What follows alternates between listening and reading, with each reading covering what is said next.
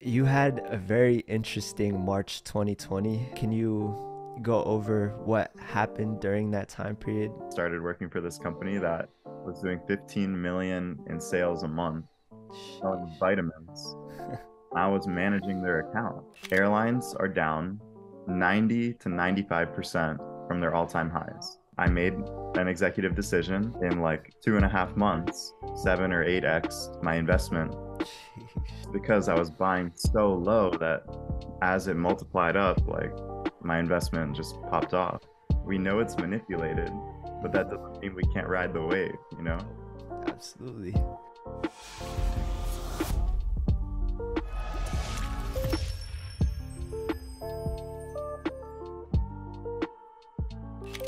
Welcome back to another episode on the Narrow Path podcast. I am honored and humbled that you have decided to tune into this very special episode that I have for you guys. On today's episode, I have a guest that's going to be speaking with you guys here today. It is my pleasure to introduce Jason Horecky to the podcast. Jason is a graduate from the University of Florida, where he studied business. He's an entrepreneur, an investor, a music producer, and an expert in the field of technical analysis, where he coaches many others on how to read charts and make accurate entry and exit points. Welcome, Jason. Appreciate the introduction. Very honored and excited to be here. So, yeah, excited to get into it, man. For sure, man. Tell us a little bit about yourself, brother. Wow, well, I mean, you basically hit the nail on the head there.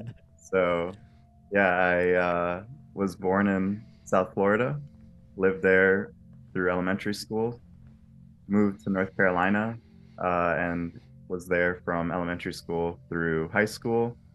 Loved Asheville, North Carolina. I was up in the mountains, so spent a lot of time outside, outdoors. Loved hiking, loved snowboarding, spending time with friends. And then, yeah, went to the University of Florida for college, for business, and had a really cool minor in innovation. So that minor kind of pushed me to look for entrepreneurial paths to start businesses. And right out of college, I started my first business of selling products on Amazon. So I basically jumped, you know, headfirst into the Amazon game and had no idea what I was doing and kind of just figured things out as I went and made a lot of mistakes and learned from those mistakes and built a six-figure Amazon store. And then obviously kept growing my entrepreneurial path, got into some masterminds and started learning how to invest. And then, met up in the Level Up Collective with Jeremy. So hopefully that was a nice little summary. Oh, it's beautiful, brother. I wanted to ask you, because you graduated from Florida with a business degree, was that what pushed you to be an entrepreneur? Not necessarily. Honestly, I always had that in the back of my mind. Mm, Both of my parents are entrepreneurs. mm, I've been grateful to be able to have them at home while I was growing up and kind of be a part of their business as I was growing up. So they have a statue importing business where they create handmade statues in South America and ship them into the United States. So even when I was young, I was helping them to pack and ship and go to shows like conventions. They would go to, convention centers and have a little booth where they're selling their statues. And I would be there, taking credit cards and writing accounting stuff in the books and stuff like that. So I was always around them and always appreciated that they were able to work from home and, be around me. And that's something I always, aspired to be as well. mm. Wow. So, in regards to your mom having that importing business, is do you think that pretty much being surrounded by, kind of that environment, it helped kind of cultivate that path for you? Yeah, it's just something that I was around and something that came really naturally to me. That being said, I have an older sister that was also around the same business, but she didn't really have the tendencies of wanting to pursue the path of entrepreneurship, and she just Mm. wanted, something stable and secure, and she got that, and she's happy. So, to each their own. I feel like everyone, again, like has their own path, and this was mine. Yeah. Yeah. And I believe you have a lot of value to add to a lot of people because you have a very, I would say, unique perspective on life, especially your upbringing, having parents that are entrepreneurs, being pretty much exposed to the business life at such a young age. You were pretty much born to do this, brother. Like, it's like you said, it's in your blood. And I wanted to highlight on something that you said in your introduction, which was when you scaled this six-figure, e-commerce business on Amazon. How long have you been doing e-commerce for before you actually started seeing success? And what was that like?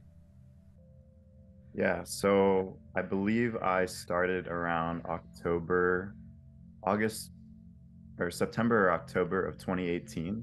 Okay.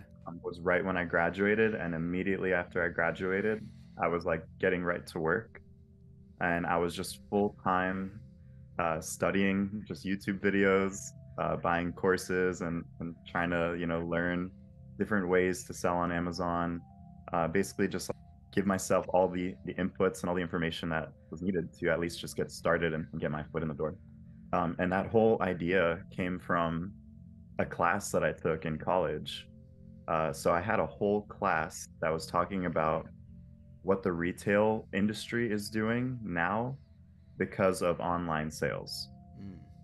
So, like, structuring their stores in a specific way to get people to stay in their stores longer, trying to like avoid people coming in and window shopping and then leaving, and I had a whole class on this. And Mm. there was a statistic in that class that the professor wrote up on the whiteboard, talking about Amazon and talking about how 80% of all United States households have an Amazon Prime account. Mm. And when I heard that statistic, and this was 2018 or 2017, I was like, light bulb just went off of like, okay, Amazon's here to stay. And this is a skill set that I can learn. And, other people are doing it. I can do it. And again, just kind of dove deep into it. So, my first product were actually my parents' statues. Okay.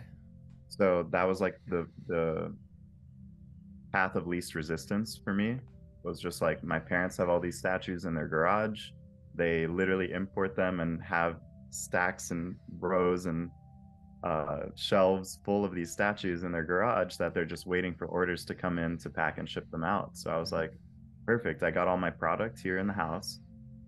I like made a deal with my parents of like, hey, give me a percentage cut of these sales, or like, I would pay for the statue from them, and make sure that I was like helping them out as well. That was like a big reason of why I wanted to do it, was like, I'll help you grow an online stream that you never had before. So I basically picked, the best selling product that they had, took pictures, professional pictures of them, made the Amazon listings for them, and then shipped them out to Amazon's fulfillment centers, and kind of just crossed my fingers and was like, hope this works, and hope I don't lose my parents a bunch of money. And thankfully, it was such like it's such a random like niche, religious. It was religious statues, so Mm. thankfully it wasn't, and still really isn't, a saturated market online. Mm. Um, So sales started to come in, and I started, showing my parents like, hey, look, I'm making a couple $1,000s, right out of college. And I was like, proud. I was like, I didn't know that this was like possible. And that got me to dive deeper into it, right? So I didn't stop. I was like, okay, this is one, product that I can sell, and how do I sell other things? Mm. So that's when I kept diving deeper, and I would, reinvest the money that I started making. And I was also honestly, I also started to drive Uber. I was like doing Uber Eats to like make my first money to like reinvest into Amazon products. Because I just saw that that was like a nice, easy way to like make some extra cash and then use that extra cash to flip it into products. So Hey, my dog was hustling. I was hustling. I was hustling, and whatever, however I could do it, I was like, I got to make it work. So uh, that was when I started to learn a specific method of selling on Amazon, which is called wholesale, where you're buying products from suppliers in the United States that have those products already listed on Amazon. So I'm basically like making a connection and asking these suppliers, hey, am I allowed to resell these products on Amazon with you guys? And I know, like, just for people listening in, if you're looking at an Amazon page, you see, the buy now, which is like the buy box where you can just click buy now. But below, there's, other sellers selling the product.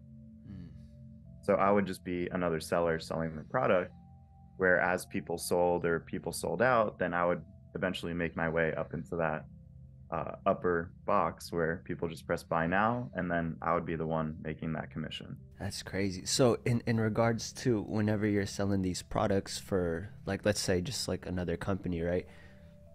Would you have to advertise that you were selling it, or like how would kind of you get the product to the buyer? Yeah, so that was something that I was a little surprised to learn, is that a lot of these suppliers, they have warehouses filled with product. Mm-hmm. They just have, thousands of products laying around, and all they want to do is move the products.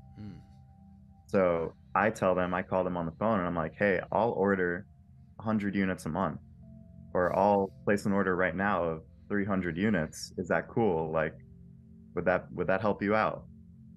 Right? So just buying the product from them and then emailing them shipping labels to ship their product to Amazon for me, they were making money. Oh, So I didn't even need to do any marketing. I never ran ads. I never like none of that, because it was all organic traffic. So gotcha. just to touch on that a little bit, there's a lot of like third party plugins on Amazon, like Mm-hmm. that Amazon sellers use, that you can actually like click this one button and it'll tell you like how many sales a month this one product is doing. So you can kind of do some math of like, if there's a couple, let's say there's 5 sellers on the listing and I'm the sixth one, then I can kind of divide that up and see how many average sales a month I'll get. And then as I became consistent with it, it just became a reordering process of like knowing when to reorder when I was running low, and just calling and making sure they had product in stock and then sending it back in. And I remember we had a conversation too about how you pretty much had a social media to go on top of you doing e-commerce. Do you think that you having social media had an effect on your success with, sales in regards to your e-commerce business, or was it kind of just all because of, using their organic traffic and just the knowledge that you've accumulated throughout that to kind of garner you to break 6 figures within, your e-commerce business? Yeah, so good question. I think that it definitely pushed my entrepreneurial journey forward, Mm. because a lot of opportunities opened up after I put myself online. I mainly created the online presence that I had for myself for my business page, just to give out free info and be a valuable resource, but also to open the opportunity to do coaching. I learned pretty quickly that I have a good talent to, or in kind of like explaining things that are difficult in an easy way. So once I like realized that I could do that, I was like, okay, I can make an extra, side income teaching others to do what I'm doing. Again, if I could do it, others can do it. And it's funny, because I started posting my wins and my success and my story. I actually had a big business, a multi-million dollar business, reach out to me on LinkedIn. Really? Had I had so many messages on LinkedIn, like LinkedIn messages were just flooded of like, hey, you're an Amazon seller, use this product, or use Oh, I this service, see. or use us. And I was so tired of getting those messages that like one came in one day and I was like, no, no, I don't need your services. I'm good. And they responded back like, no, no, no, we're actually like looking to hire you. Mm. Like I literally like turned them down because I thought it was just another ad or another like promotion or something. Yeah. And they were like pretty close to me in South Florida at the time. And I went in and I talked to these guys, and they basically had a monopoly on all of the biggest vitamin brands on Amazon. They were the only seller of all of these huge vitamin brands. So if you type in vitamins, their company was selling all of the ones on the first page. Mm. And they basically said, like, we're looking for people that know how to use Amazon, that are Amazon sellers, that can come in and help us to manage our store. And they basically allowed me to continue running my business on the side. So that was like a big thing. I was like, hey, I've got this business that I'm running and, it's going well. And they said, okay, yeah, no worries. If you're able to do that, semi passively, I was just sending some emails and phone calls really to like run this business. They were like, you can come in and work for us. So I got hired and started working for this company that was doing 15 million in sales a month selling Sheesh. vitamins. I was managing their account. What? And that like really like sharpened my skill set Mm-hmm. with Amazon selling. And there's so many little intricacies and nuances that you need to know to like operate at that highest level. Um, and yeah, I worked for them for about a year and a half, and things I guess kind of fell apart when they weren't treating me as well as I thought they would. Mm. Because I was the only, besides my manager, I was the only other person in that building that had their own Amazon store. So I thought they would use me more to like help them think of new ideas and new ways to grow. And they kind of overworked me. I was working long hours, like overtime without extra pay, working Wow. weekends. And I was like calculating like what I was getting paid, and it was like $10 an hour after all of the hours that I was working. Wow. It's like, is that really like what my time is worth? Mm. Um, and that's when I started to look for new opportunities and new ventures and stuff like that from there. Mm. And was this before or after you had already broken that six-figure mark Because doing your after, it was after. So it's like you kind of made this breakthrough and making all this money, and then you get hired by this company and they're like, well, my time isn't worth this. So you kind of already realized that at that time period. So it's crazy the amount of opportunities social media can bring, but also the level of distraction that it can bring us. I mean, for you, I think it brought to you a whole load of experiences, which is definitely, it wasn't for nothing. But I think with social media, it does bring a lot of opportunities as well as distraction. It just depends on the type of intention that we give it. right. And you and we're pretty much in the same community. That's how I met. That's how I met Jason. For the ones that are watching, um, you're a believer in the power of mentorship and community. I mean, you coach many others in regards to investing. Can you tell us how much of an impact that's had in your entrepreneurial journey? Just kind of giving value back. Is that what you mean? Just being in a pretty much a mastermind, because I feel like a lot of people, including myself, I slept on it, bro. Like when I started my entrepreneurial journey, it was because I got into the door-to-door sales industry, and Mm, I was like, yep, I'm finna just make heck of money and just like try to work my way through, read books. But then I kind of hit a breaking point, like a limit. And it wasn't until I joined a mastermind and got together with a whole bunch of entrepreneurs that were also on their journey, that I could see like there was more than just beyond this limit. Like there's more potential. So that's pretty much my experience with it. But I wanted to kind of ask how much of an impact that it's made on your journey, and what that was like being in a community, and being mentored and being a mentor. Yeah. So my first mastermind that I joined was in 2019. So once I started seeing money coming in, I was very quick to just realize like I gotta look for mentors. I gotta look for advice on anything. I was just looking to level up really. And the first mastermind that I ended up joining was called Social X. Mm-hmm. We spoke about it a little bit before, and I'll just kind of give a quick summary of what it was. But it was a Zoom mastermind where these people brought in successful multimillionaires from different walks of life. So some Facebook ad experts, real estate, um, gym, personal trainers, investors, all different types of people. So it was cool to see that, every week there was someone new that we were learning from. And I very quickly picked up on the fact that everyone's story was the same. Mm.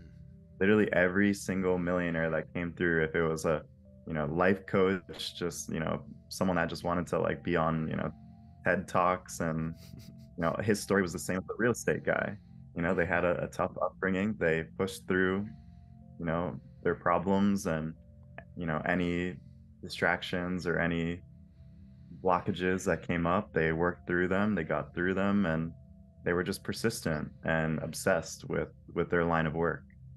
And it was really inspiring to see and to hear, all of these people. But uh, it was pretty clear to me, like what I needed to do. I saw pretty clearly like what I needed to do, which was to have a laser focus on where I wanted to be and who I wanted to become, and to learn, from the best possible person that could basically take me to where I want to get to. Um, Real quick, how did you kind of cultivate like that mindset of like who you wanted to become, pretty much? Because I think having laser focus is really good, but not a lot of people know where to kind of put that focus into. So yeah, at that time period, did you know like the type of person that you wanted to become, like who you wanted to embody? I think that, to be honest, I didn't, but Okay. I knew that I at least needed to take what I was learning from this mastermind of action steps of Mhm. organizing my life, getting on a good routine, taking time to learn and to read every day, just little things like that that I knew that would push me in the right direction. And again, it wasn't really until I joined my next mastermind that I really started to get into my purpose and get into, what I really feel like, I'm here to do. And again, that mastermind introduced me to Jeremy, who created the Level Up Collective that we met in. Mhm. Uh, so he was just another member in that Social X mastermind. And like I told you when we were talking recently, he just stood out to me as someone that asked the best possible questions to these millionaires on these Zoom calls. And it just like really caught my eye of like, okay, this guy, is really high level, and he's like really trying to ask these like really high level questions. I want to like get to know him better. And when I followed his page, I saw that he was a coach and coaching other people in business and coaching like fitness people as well. Mm. And I just knew that he had knowledge that I could learn from. And literally, like a month later, he dropped his own mastermind that was just like for entrepreneurs wanting to improve on their habits, on sleep hacks, on getting more energy in the day, like some fitness stuff, some supplement stuff. And I didn't really know what I was getting myself into. I was just, you know, let's try it out. I'm here for it. I want to learn from this guy. And, the rest was history. Yeah. Shout out to Jeremy Griffin, man. In regards to the community that we're both in right now, which is the Level Up Collective, you're one of the leaders in the community, and that's kind of how I met you. It was you host these investing calls every week, and I feel like it's crazy how just one individual can bring together so many talented individuals, and it just becomes like almost like a network or a ripple effect of all these different talent coming in, their unique gifts. And that's pretty much why I brought Jason along, is because when I met Jason on the group calls, he was always so quick to give value, like just straight up, like any questions that you have in regards to investing, in regards to emotional intelligence, he was like, I'm here for you. You know what I mean? So I felt that energy, and it resonated with me because when I started this YouTube channel, it was all about showing younger people and even like older people like that there's another way, like there's another way to live this life. It doesn't just have to be the you know what I'm saying, the 9 to 5, the matrix, the rat race. Like it doesn't have to be just that. In regards to when we last talked, you had a very interesting March 2020. Can you go over what happened during that time period? I'm pretty sure there's a lot of nuance to this conversation, but I wanted to kind of introduce a different perspective, especially from someone who had such a huge success with making money online, to how the whole pandemic was like for them. Yeah, absolutely. So yeah, March of 2020. Um, so just to like give some context, I joined the Level Up Collective with Jeremy in Mm-hmm. January of 2020. Mm-hmm. And the first couple of months was literally like taking supplements, getting your sleep dialed in, some fitness tips, some consciousness stuff, just like entrepreneurial, uh, beneficial tips, I guess. And there was nothing on investing yet in his program or in his course, in his teachings. And in March of 2020, obviously the pandemic started to hit.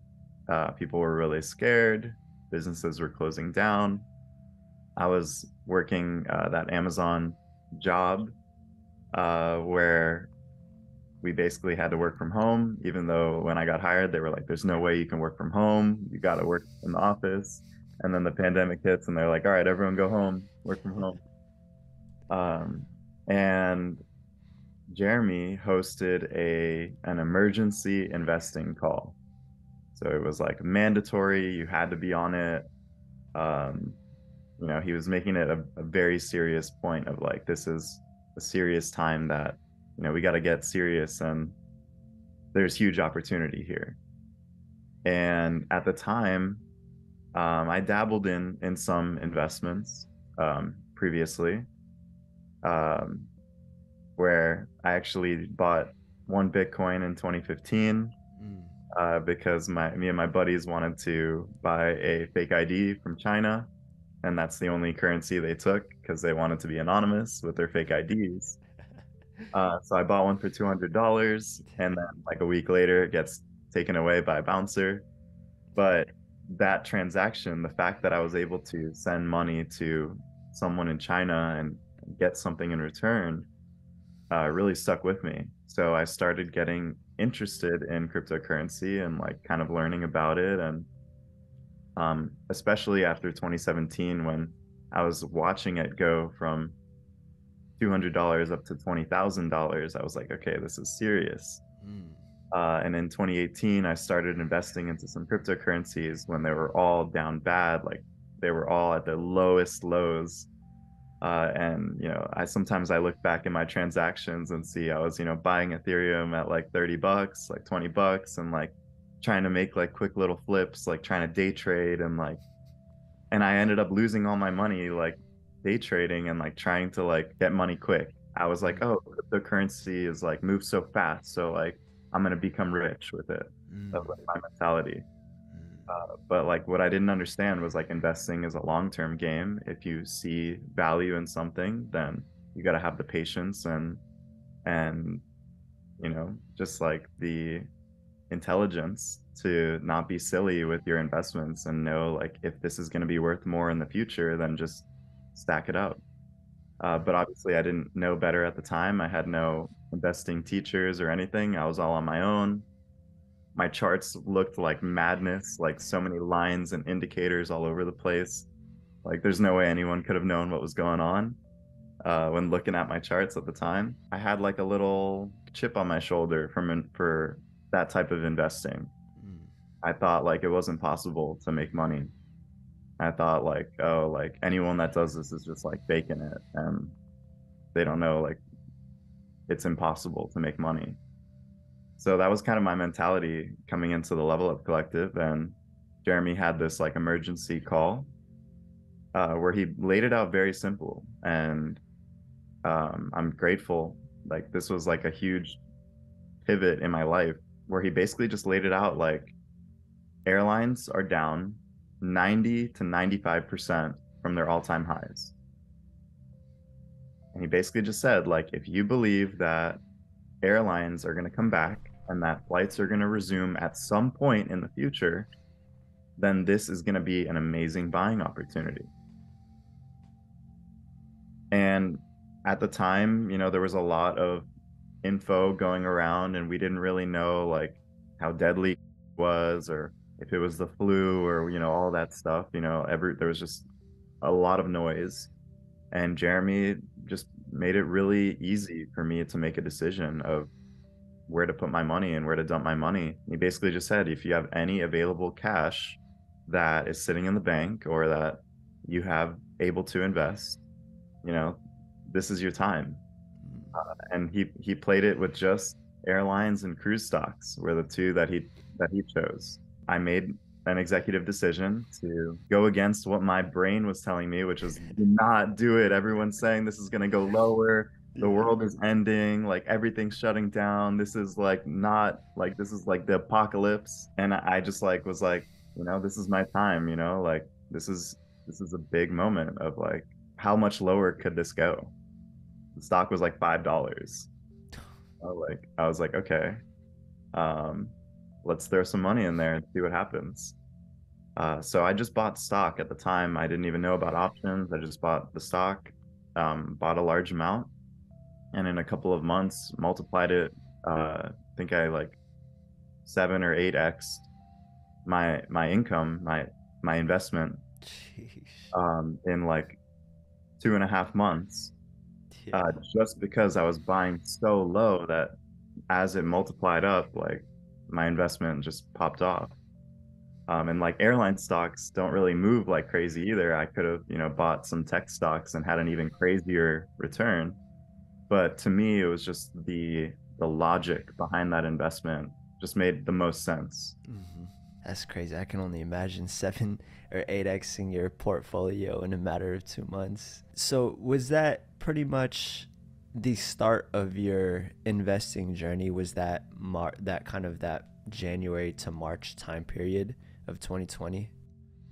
Yeah, that was really the first time that like it clicked Mm. of just like this was just a smart move to make. Hmm. And anyone that was not scared and not pulling out their money and trying to hoard cash, the people that were investing when their gut was telling them, you know, to not do it, those are the people that, you know, made millions Hmm. from 2020 crash. Because after that crash, we went on the biggest bull market that we've ever had in history, Hmm. you know. And I know people that as that bull market was starting, they kept saying like, no, this is not real.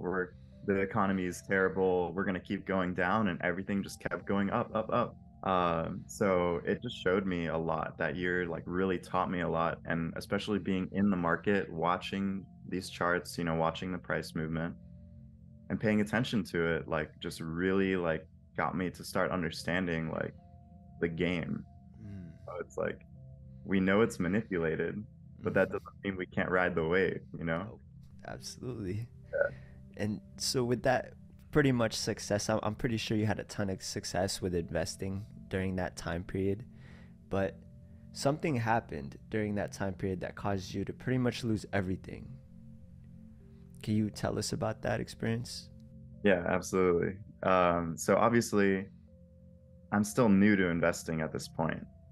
And seeing those type of gains, seeing those type of returns so fast, I think it's not healthy, to be honest, especially when you're new. Um, we were kind of talking about this, like it felt like it was like a little video game. It felt like I had like a video game app on my phone of just like Yeah. fake money, and the number just kept going up, and I was like, okay, like this is piece of cake, this is easy. And I got humbled real quick, and I saw this was like the first time that I realized like how important emotional intelligence is Mm-hmm. when investing. Like if you're not like sharp, if your mind isn't there, and you're thinking about all these other things, and maybe you have other things going on in your life, like you're not going to be making good investment decisions. So one, the emotional intelligence, and then two, setting a plan. I didn't really have a plan. I didn't have a plan of when I was going to sell that investment. I was just kind of like soaking in the feeling of like seeing more money come into my account in like the shortest amount of time. So obviously, greed started to play a part in my life, and I'm sure anyone that has invested and made good money investing has felt that feeling. Mm-hmm. It's pretty normal for humans to feel that, and to start kind of like creating these scenarios in your mind of like, oh, if this goes to this price, then I'm gonna have this much money in my account, and then I can buy all these things with that, or then I could retire, or then I could live my dream life. And I realized, all of that comes from a place of lack. Mm. And it all comes from a place of like you feel like you don't have that already. And hitting $100,000 in your portfolio is going to change, solve all your problems, and it's just going to make your problems more relevant. So going back to the story, my account was going crazy, number was going up, getting very excited and thinking about my next big purchase. I really wanted to buy a Tesla. That was like in my mind. I was like, oh, I'm just gonna buy a Tesla in cash, and I'm just gonna like go to a dealership with cash and just drop the cash on the counter and buy a Tesla. Like that's what was going on in my mind. I was like, I'm just gonna like prove it to everyone that I'm like falling out and like buy myself a Tesla. And a friend of mine at the time was also investing, and also we were kind of chatting pretty frequently about what we were getting into and what we were buying and how our investment journey was going. And a friend of mine recommended me a company that just it was basically like a penny stock. Mm-hmm. It was worth pennies and went from pennies to $11 in 2 weeks. Mm. And there was a lot of hype around this stock. I didn't know anything much about it, and I made some mistakes of over investing into something that I had no idea what I was getting myself into, and also invested using a more advanced technique, which is options, where you give yourself a time frame to basically bet if the stock is going to be above or below a certain price. So the stock shot up to like $11, and then it came down to like $5. And I had outside influences telling me, oh, it's going back up. It's going to 20 next. And I was just thinking in my head, okay, if I put all my money into this at 5 and it goes to 20, then I'll have, $400,000 in my account, or whatever. I was just like dreaming about how big I could grow my account. And immediately right after I buy and I, put most of my account into that position, it just starts coming down more, and I keep adding more to it. And I'm like, okay, it's now it's at 3. Now it's got to go from 3 to 20. Now I'm gonna make this much money, and then the next week it's like 2. And basically, I did such a short time frame where I was like, it's gonna be at $10 or above in 2 weeks. That those 2 weeks flew by, the stock just went down, and that whole entire amount went to zero.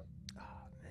And that was basically a big like rock bottom in my life. I felt like that was like something I worked so hard for. I mean, even though I just, clicked a few buttons, Mm-hmm. like that was someone's, yearly income that I basically just threw away because I got greedy. Mm. And that was definitely a really low point in my life. And I felt like kind of giving up and, feeling like, oh, this is not for me. And, you know, feeling all those thoughts. And, slowly worked myself back to realizing that, I was just one decision away from multiplying my money. Mm-hmm. If I like accidentally clicked that I was going to buy or that I was going to bet that it was going to go down instead of up, Mm-hmm. I would have multiplied that amount of money and made a ton of money. Right. So that was kind of what was going through my head after. I was like, it was just one decision. There was something on the chart that I missed. And that's what started my like obsession with charting Mm-hmm. and just like testing and practicing and trying all these different strategies to see like what did I miss. And now if I look at that same chart, now with fresh eyes, it's like it was so obvious that it was just a pump and dump. Like it was so clear. But at the time, again, I just didn't have the experience and like the the ability to see, I didn't know what I was looking at. I like to like kind of frame it in like sports terms, like basketball. Like if someone that's never played basketball before steps on a court, they're not going to know how to shoot. They're not going to know plays. They're not going to know how to set a screen. Right. They're not going to know about, double dribbles or fouls or anything. Maybe you step on a court and you shoot the half court shot and you make it and you're like, oh, it's so easy, Yeah. right? That's kind of how I felt. And then I got thrown into an NBA game and just was absolutely like demoralized. Um, so yeah, I slowly slowly started adding back to my account. Obviously, I was still working other jobs and still making money with my e-commerce store. So it wasn't like my entire life was like actually in shambles, but like I took a big hit. Mm-hmm. And so it took a lot for me to, get up off the floor and brush myself off and get back into it. And that really humbled me. And I think that the market has a way of humbling people that get too greedy or feel like it's too easy and feel like, you know, that they know it all. And Mm-hmm. that's like really what it taught me, was like I know nothing. Yeah. When we first talked about this, I remember thinking in my head when you told me this that there's a lot of value in knowing somebody's success, but I think the real gems lie within the mistakes that they made to get to where they're at. I remember you telling me too that that painful rock bottom is what actually kickstarted your actual investing journey. What kind of led you to want to go from just doing it yourself, just learning the charts, and after taking a big loss like that, what kind of led you to want to lead others in regards to investing? So like I said, I literally got so obsessed with looking at these charts. Like anyone that was like in my life during that time period, 2020, 2021, like anyone that was in my vicinity saw that like I had these charts up 24/7 on my phone, on my computer, literally just studying, practicing, and like literally like what I was just saying before of like trying to figure out what did I miss? Like just that question, like what did I miss to think that this stock was going to keep going up? And that led me to, YouTube videos, just, courses, books. Same thing with my Amazon journey that, we've talked about, like YouTube University. Yeah. So much value on YouTube that people just put out there for free that I just watched, tons of free courses, free videos, and started learning, started kind of piecing all the puzzle pieces together to get to a point where I kind of took it on my own path of kind of teaching and coaching myself through, paper trading, which is basically like practicing trading with fake money. Mm-hmm. And then starting with a smaller account size and going around with $5 in my account. And it's like, would I really care if I lose this $5? And it's like, no, I really don't. So let's practice some different techniques and see if I can see some consistency. And then that consistency led to me stepping into, my power and kind of embodying like, okay, like I'm seeing consistent success with these strategies. And I started just sharing them in the mastermind. And the people that are in the mastermind, like have seen my posts where I'll, share like, hey, this is what I'm getting into. This is why. This is, my risk tolerance. This is my position size. Like, get it out. And I'm just like, hey, this is what I'm getting into. And a lot of people have followed me on these call outs, and made really good money. Mm. And I think that it wasn't about me wanting to teach. It was more so people asking for it. The people said that they wanted, time with me. They wanted to learn from me. They wanted to see what strategies and, indicators or techniques that I was doing. And I, again, I was there to serve, and kind of took that mentality of like, maybe I can help someone out, and maybe I can give that knowledge that they need to not make a mistake that I made in the past. That's pretty much I would say the hero's journey in a nutshell right there. What was kind of like the shift in your life? Was it that people were just asking for you to help them out, that kind of wanted you to go all in with investing and helping others to achieve their financial goals, or was it just something deeper? So at the time, I was also presented with an opportunity to teach in another, similar mastermind group. And that was really the first time that I stepped into that power and stepped into that role, where I really like realized that I had to be very careful with what I shared, Mm. and I couldn't just, throw some things out if I was like kind of sure if, that was the right move to make, because I'm just like you, I'm making these personal connections with people. I'm, learning about their lives, and like I want to benefit their lives. I don't want to make them make a silly mistake and lose their hard-earned money that they worked hard for. So for about 6 to 8 months, I stepped into this leadership role, that really helped me to embody everything that I was putting myself through. Um, and again, I just think it's part of the journey, part of the path that I was on, to start teaching in this other program while I was still honing my skills and learning how to teach in a way that people could actually take action steps from, Yeah. and not just like share my wins and share how everything's going over here and like not really help. Um, so yeah, I like built out a program, like my own course, my own program for that group. And then I was also coaching 1 or 2 times a week.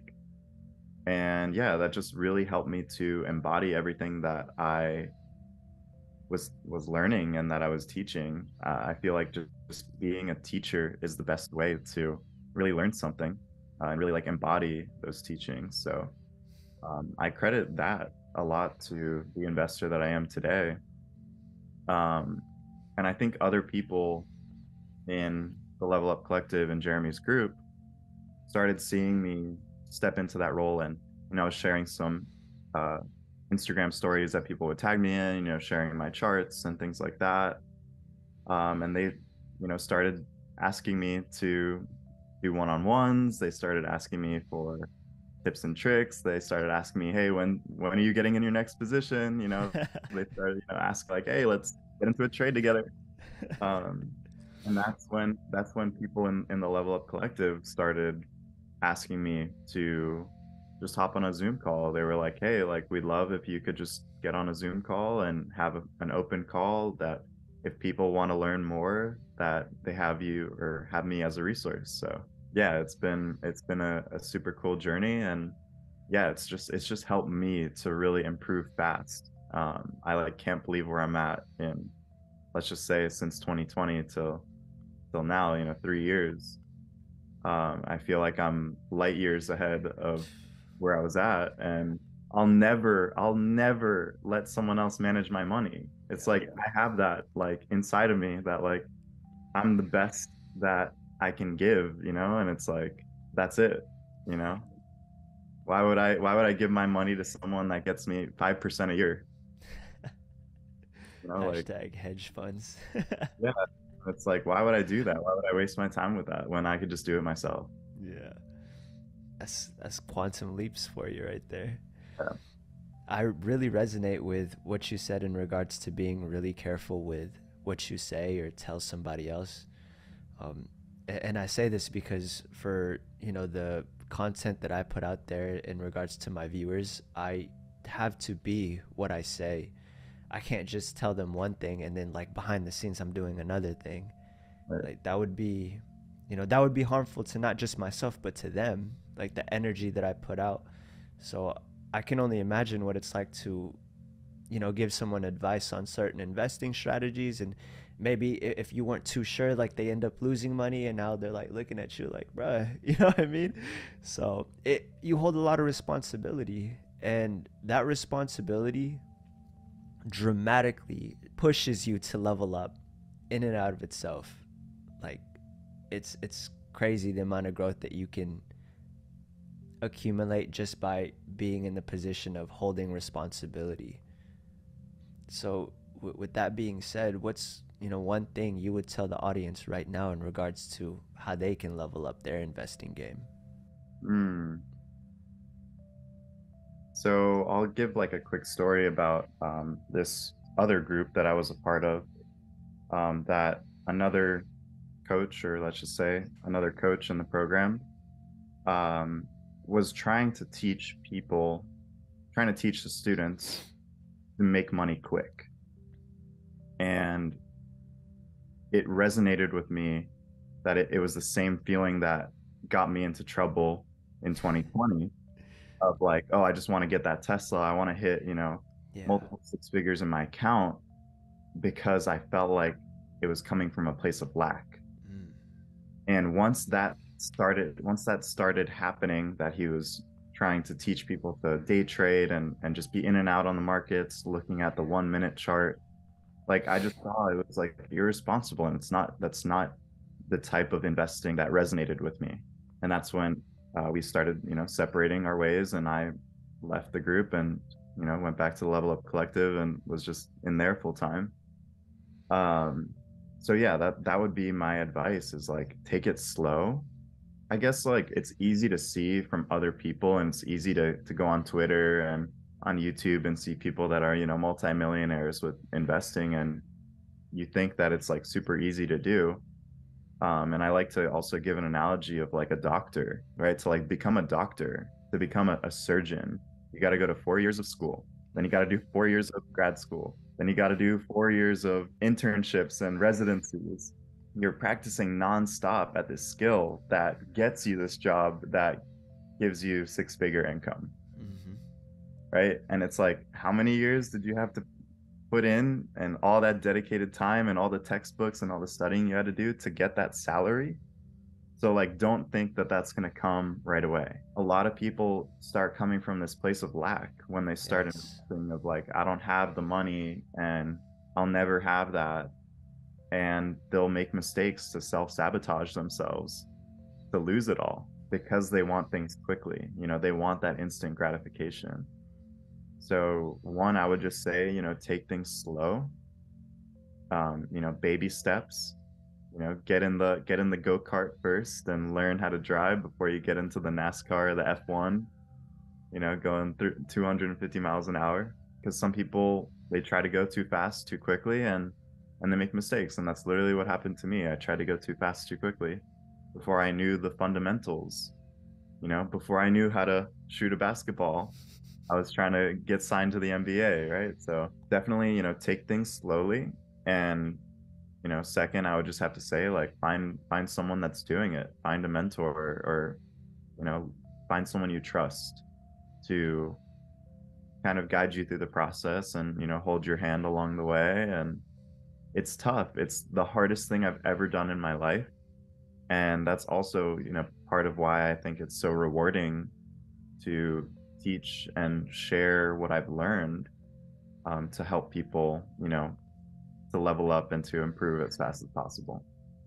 There was something that stood out to me about what you were saying, which was coming from a place of lack. I believe that, that ties into pretty much these personal problems that we have in our lives, in our personal lives, that can reflect in our business or our investing journey. And recently, you've had some inner work that you've been doing.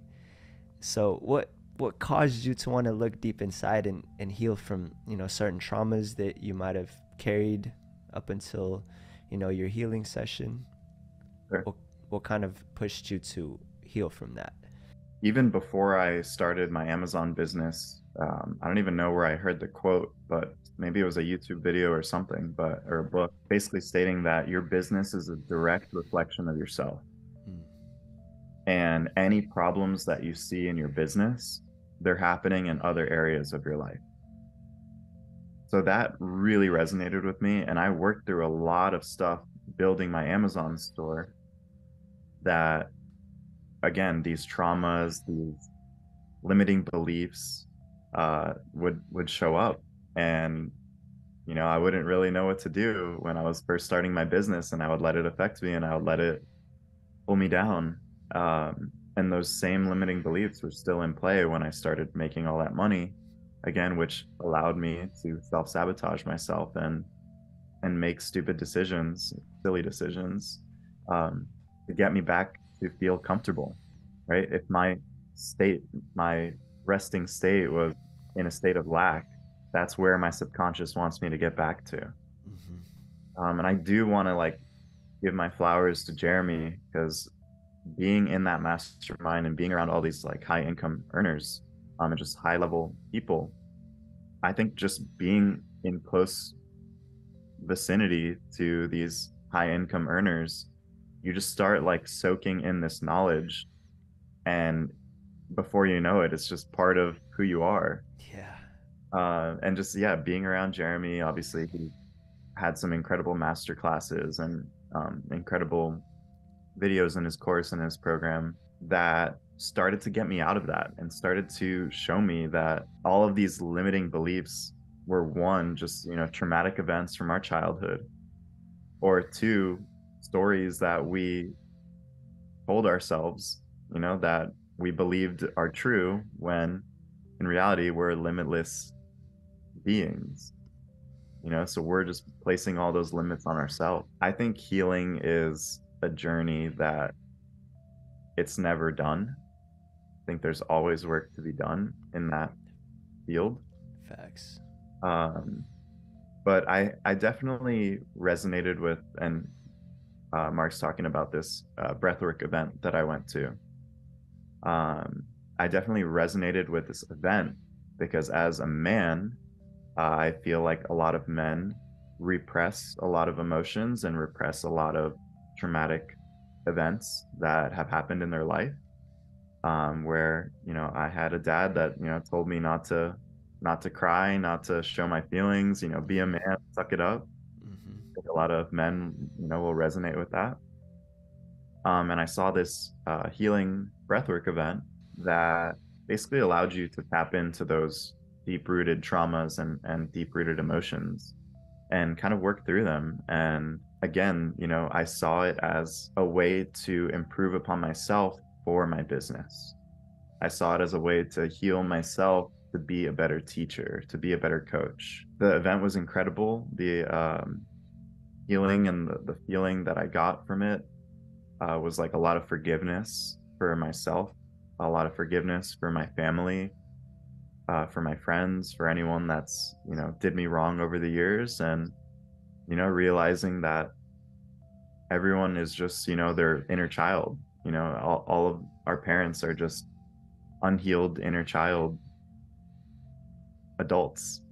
Yeah. They don't know what's going on. They never knew what was going on when they were raising you, and you gotta forgive. You gotta forgive them for everything. No, not hold on to any resentments. Yeah. Because that negative energy can attach itself onto you, and it can bleed into the way you run your business or the way you make investing decisions. It's like if you were carrying like this energy of like hate towards the fact that your dad was cheap, had terrible money issues, and you were holding on to that whenever you were wanting to make an investing decision, that was going to make or break what was going to happen with that, the outcome of that decision. You told me once that one decision can mess up everything if you haven't worked on your emotional intelligence. And I believe that plays into how much we've gone into healing ourselves, the inner work that we've done. And I resonate with that too, because being in the Level Up Collective, I uncovered some aspects of myself that I didn't even know existed, like money problems. I didn't even know we could have a relationship with money. Everything is spiritual. I knew that for a fact, but I didn't know that we could have a spiritual money relationship. And based on how we grew up or how our ancestors lived, we can carry some of their trauma. And I remember being in a point in my life where I had achieved my goals, which was making a ton of money and paying off my car. And as soon as I did, I was I was like, "Whoa, what's next?" And I kept thinking to myself, like, this can't just be all. Like, this can't just be it. And I started backsliding. I made so much money in so little time, and just like you, I started backsliding. My subconscious mind was not comfortable with being in a place where you've put yourself in a pretty good position. Now it needs to go back, you know what I mean? Because we don't feel comfortable being at this state. And that's where healing and understanding yourself, right? Know thyself, really comes into play. Yeah, and I just want to add a little quote in there that Jeremy has talked about millions and millions of times, and it's money flows to those who take care of it. And any time that we've lost money and we've done silly things with it, it's because we weren't caring about it. I threw my entire portfolio into a company that I've never heard of because my buddy said it's going up, and that was a big learning lesson in terms of my relationship with money as well. Yeah. And yeah, like how you do one thing is how you do everything. So Facts.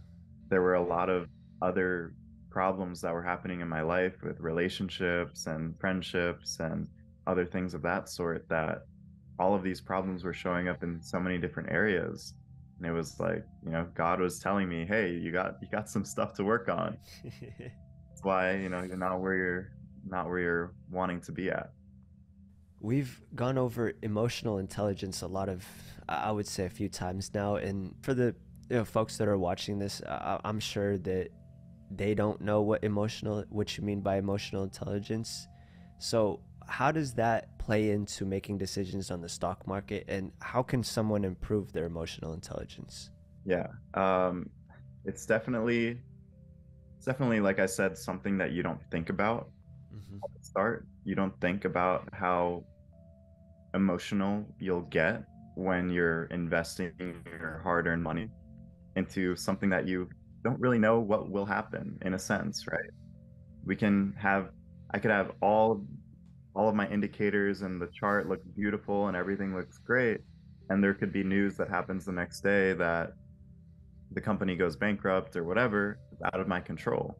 Yeah. But I think one, just in improving your relationship with money is definitely something that I would, journal about. I would definitely journal about how you deal with your emotions now. I feel like some people just innately are better at dealing with their emotions and better at staying in the present and kind of clearing their head.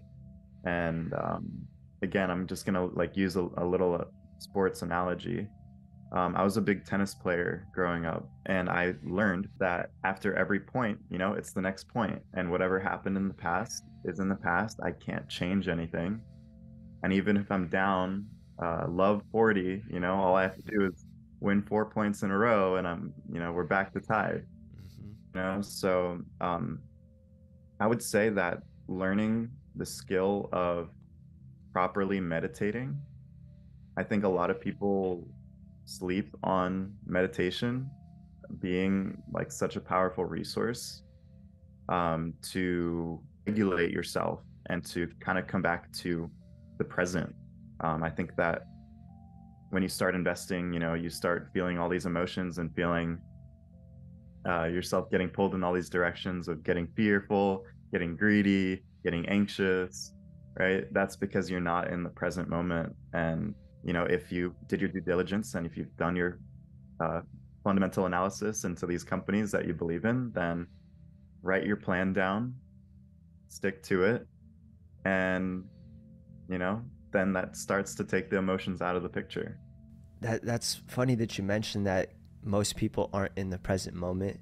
And it's so funny because with investing, it's like you're kind of thinking in a sense like future tense, right? Like what could happen with the stock. That's why you have fundamental analysis, which is where you go into the company itself and you figure out what their assets are, their cash on hand, their current debt, you know what I mean? Like all the information about them that would play into whether or not you want to invest for this company. So when you bring yourself to the present moment, it's not just thinking about what could happen with this investment, but it's also like where are your emotions now, and is it going to affect whether or not you are going to have control over certain things in your whether this investment goes down or not. And there really are things outside of our control that we just don't have a say in. And Yeah, so when you work on your emotional intelligence, it just adds to your resilience of dealing with this, because there's always going to be losses. But sure. I heard this in one of the calls that the name of the game is to minimize the amount of losses and just get the most amount of wins that you can possibly get. Yeah. And that's the same for the business journey as well. How fast can you fail, right? But not everybody can deal with all those failures, those mistakes, and even much less learn from them. Yeah. I just want to make a point on that as well, that if you're someone that's starting your investing journey, and if you're just maybe listening into this and you're about to start making your first investment, I think that if you start feeling like, be honest with yourself, if you start feeling scared, if you start feeling fear, if you start feeling greed, what that's telling me is that you're putting too much money into this. Mm. You're over investing, and that's why you're feeling those feelings.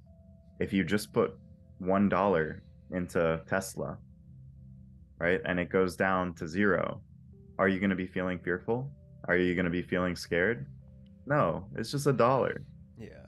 No, it's a piece of gum. It's like, are you really going to be worried about that dollar? Right. So everyone has different rules that should be in place when you start investing. And I think one of the biggest rules is learning what you're comfortable as a position size.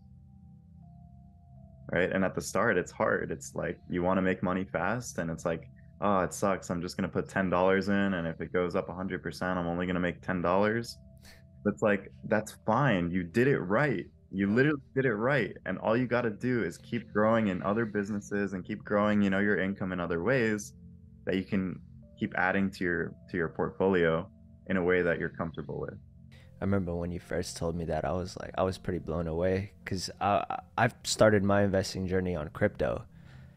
It was on Ethereum, and there was just so many mistakes looking back at it, looking back now, that could have been minimized had I, just not only one done my due diligence, but also checked myself emotionally and how much I was actually investing, not just financially but emotionally, into this. And everybody wants to look at the numbers, but nobody wants to look at the unseen, which is Mm. our emotional tie to this investment. And so, with that being said, to bring this all back full circle, why should someone who has never invested in their life, why should they even invest right now? Yeah, so a couple reasons. One, we're all investors. I think that's a big perspective shift that your viewers, if they're listening to this, like, should have, is you've invested your time into so many things in your life. Look at the skills and everything that you've learned in your life, and how much time and effort you put into that, and what you've gained from it, right? Um, you Everyone innately believes in certain companies, whether you like it or not. Like, I love Apple, for an example. I have a MacBook, I have a iPod. I bought all the iPod touches and the when they first came out, and it was like 1,000 songs on this device, and that was like the craziest thing. But if you just bought a share of Apple instead of buying that product, that could have been 100 to tens of thousands of dollars, over 20 years. And it's like, yeah, okay, 20 years. But we all innately know where the world is going. We all know it. Like deep inside of us, if you ask yourself, where's the world going? We see it. The trends are pretty clear. Technology is moving faster than ever at an exponential rate. Mm-hmm. Like it's only going to get smarter, faster, smaller, Mm-hmm. easier to use. I see it as when you invest in one of these companies, you're actually becoming a part owner of the company. What does your portfolio look like? Are you proud of the companies in your portfolio? And even if you're just putting $1 in it just to like pay attention and watch it, you're subconsciously teaching yourself and subconsciously practicing this skill set that once you have the money to make a significant investment that you're comfortable with, then you can take advantage of the next opportunity, of the next crash, of the next bull market on crypto. We know that's going to happen, maybe not the exact time frame or the date it actually starts, right? And so that's why I like to teach longer term. Give yourself the grace to be patient and wait 3 to 5 years for that next bull market to come on, and make sure that you're stacking and prepared that anything can happen. Yeah, everyone is so quick for your next the next shiny object, right? The next pump and dump, the next crypto coin that's gonna pop off, and that's kind of what I was exposed to in my earlier investing journey. Like I was seeing a whole bunch of people making a ton of money on Dogecoin, Shiba, and I got into that hype, and it was like I learned very quickly. I think with you sharing or actually rather, I believe that with you sharing all this knowledge, it's like it's moving certain people that have fear around getting into investing, or it's like too much, that it's not really as scary as you might think, because we all invest, like you said. Like it could be money, it could be time, it could be energy. You might as well get something out of it, and if you've done your due diligence and you've checked yourself, then it is something that can dramatically change your life, especially during the time period we're in, which is generational wealth type of time frame. Yeah, I also want to give one more quote from Warren Buffett, Yes, who's sir. probably the most highly esteemed investor of all time. And one of his most famous quotes is that the stock market is a vehicle to flow money from the impatient to the patient. Mm, That's literally all it is. sheesh. The fact of the matter is that these markets are always going to be here because as humans, it's like a normal human instinct to feel fear and greed. And that's literally what moves these markets. It's like, why is Bitcoin worth $30,000 right now? Right? It's still the same coin that it was when it was $69,000. Mm-hmm. Right? Tesla is the same company it was when it was at $400, and now it's 100, $180. Right? The company is still the same badass company that's going to take over the world. Yeah. How many more Teslas are you seeing on the roads now? And like superchargers and all these things that are popping up, right? It's like Tesla's here to stay. And like Mm-hmm. it's not even a car company. They're doing so many other things, right? So going back to what I was saying, it's just like we know where this is going. So Mm-hmm. it's like it pays to pay attention. Mm-hmm. Facts. I remember once that you told me that investing is a gift that you were meant to share with this world. I wanted to ask how you came across this divine guidance. How I like figured out that I had this gift, or how I figured out that I want to like share it. Pretty much how you had the gift and wanted to share it. Yeah, I mean, I think that my journey is unique, but at the same sense, like everyone that's listening can do exactly what I'm doing. It's not like I'm some special human that has some secret algorithm to like tell me when to invest. I just put in the time and put in the dedication. And like I was saying, back to the first mastermind group that I was listening to these millionaires, talk about their stories and their journeys. It's like they were just obsessed and they stuck with it no matter what happened. And I had many, many failures with investing that I could have given up at any time and said, this is not for me, and said, okay, I got to find the next, shiny object. I had so many opportunities to do that.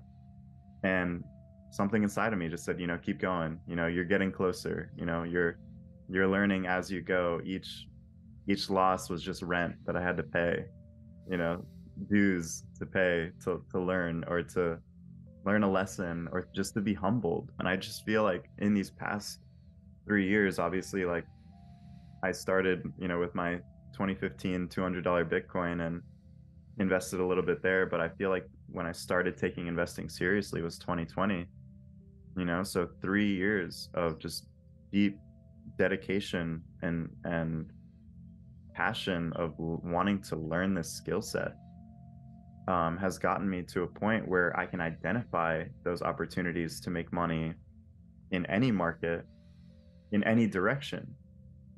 So I'm like fully living in this state of abundance now that I don't care if I miss a move. I don't care if Bitcoin goes from 30,000 to 60,000 right now. I'm good. Like, and it's this like really freeing feeling of I'm never gonna feel FOMO again. It's I'm in control of how I manage my money and where I place my money and placing my plan and being smart about it now. That it's pretty beautiful that I'm able to do this from my phone. Yeah. Just like all I need is my phone and internet connection, and I'm able to bring money into my life.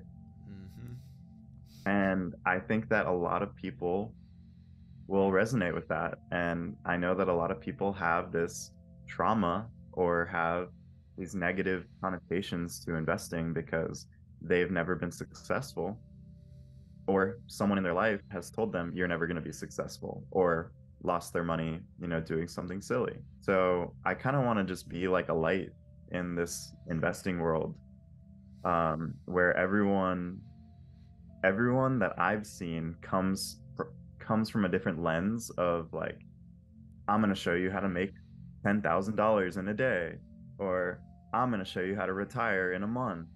And it's all about like the ego based of like how to make the most money. And none of those people, even if they do make money, they're all going to end up losing it, just because they're not doing it from a place of like lack. They're doing it from a place of lack. Mm. So yeah, I'm trying to flip the script and literally flip the script and like come from a completely opposite direction of like, you got everything inside of you already, and if you know that for a fact, then you know that abundance is on the way. Mm-hmm. Whether it takes a year, whether it takes 5 years, whether it takes 10 years, okay, like you're setting yourself, your future self, up for success. And if I can help more people to feel that and learn the skill set to get there, then definitely feeling really fulfilled. Thank you, Jason, for your time and your energy. If you wanted to make any or mention any final things before we kind of wrap it up, any plugs that you wanted to do, feel free to do so now. Sure, yeah. Like Mark was saying, you can just follow me on Instagram, Twitter. My handle's the same, Jason Horecky, no spaces. Would love to connect with you guys if you want to reach out and send me a DM. Like I'm open, public account, so I'm happy to talk with you guys through any of this. And working also with Jeremy on creating an enlightened investor program to basically teach people to learn that emotional intelligence, learn how to heal, and then learn, strategies, proven strategies that we've learned over the years that have worked really well for us. So we're here to, hold your hand and help you to learn the skill set. Beautiful. My mission and Jason's mission is truly just to give back and add value to the world, and to be a beacon of light to those that want to pave a different path or go a different way that they weren't made aware of. And it's out there, it's possible. You just have to know where to look. Thank you guys for tuning in. I pray that you all have a blessed rest of your morning, your day, your night, whatever time it may be for you guys. And I will see you all in the next episode. Peace.